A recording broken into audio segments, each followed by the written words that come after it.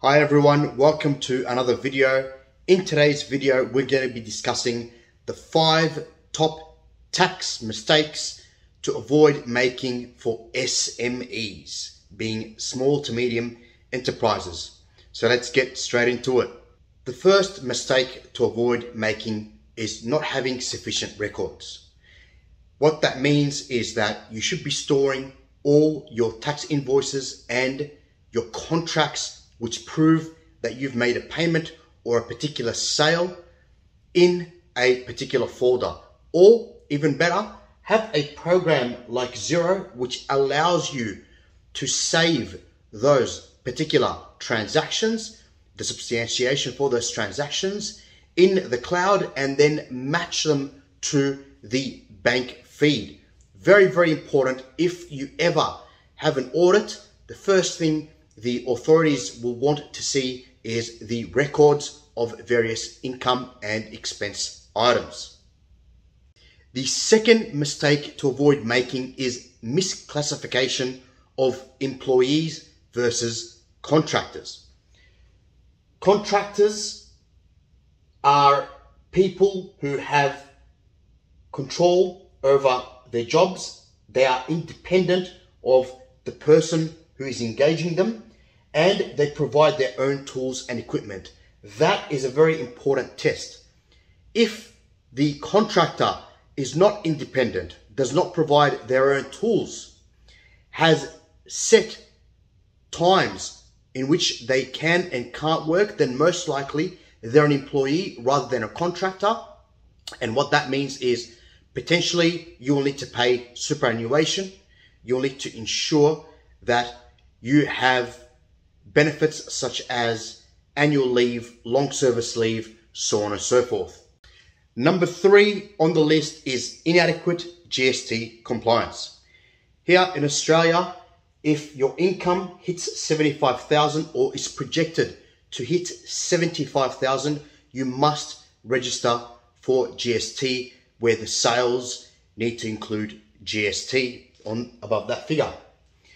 To substantiate, show that the items that you have claimed include GST, you should have invoices and the contracts showing that those transactions are legitimate.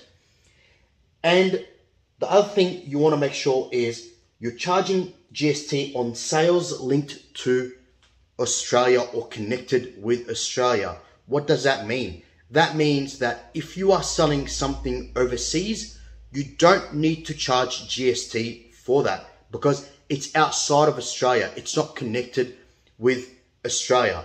Sometimes people don't understand that and they inadvertently start charging for GST, which creates extra compliance and extra work. So just be careful of that particular point. Number 4 is neglecting deductible expenses. Guys, some home office expenses are deductible.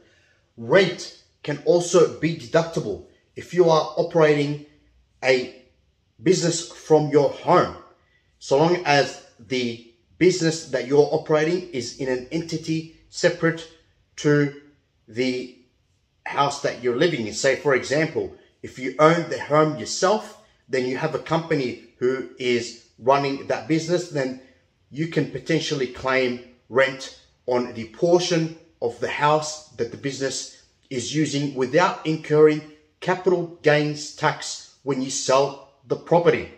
Here's another one, depreciation. Some people forget to depreciate things like their cars or their assets, or they use the wrong type of depreciation.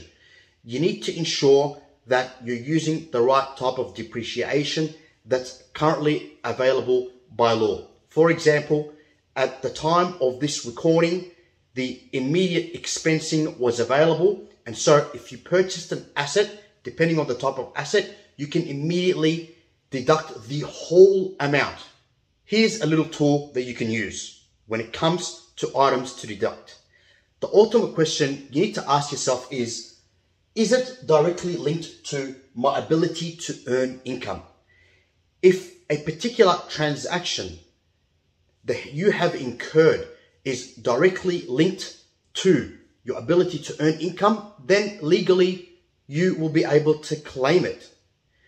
Just be mindful that if you're doing something like you're a marketing specialist and you want to try to claim your gym membership fees, trying to say that they're directly related to your ability to do work, for example, because they keep you energized, so on and so forth, that's not going to work. It needs to be directly related, something like a marketing course or a marketing program. So if you try to get that through, think again. Number 5 is late lodgement and penalty payments. We need to be lodging our BASs, our tax returns, on time. If we don't do that, we incur a late penalty fee and also GIC, which is general interest charge. Also, we might incur further penalties such as intentional disregard of the law, but that can be discussed in another video.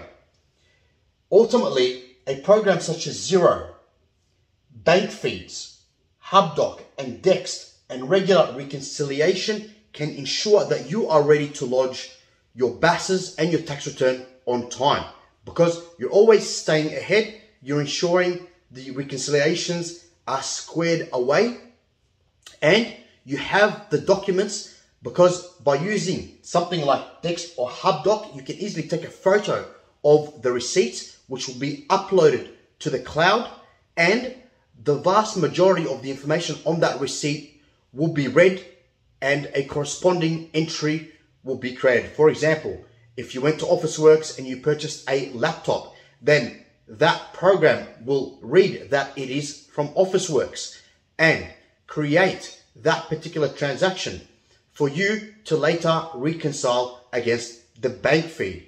It will include things like the GST amount, the date, so on and so forth. So you can see how much easier such a program allows you to do your work. And finally, number 6 is failing to understand capital gains tax concessions for business owners. Guys, you can save a large amount of money if you understand capital gains concessions.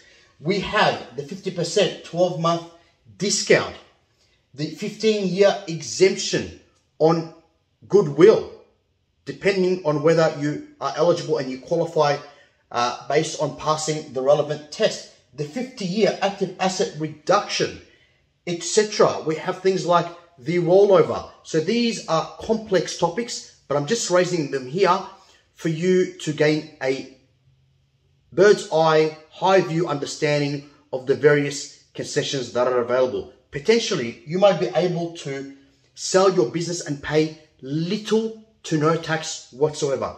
That's huge.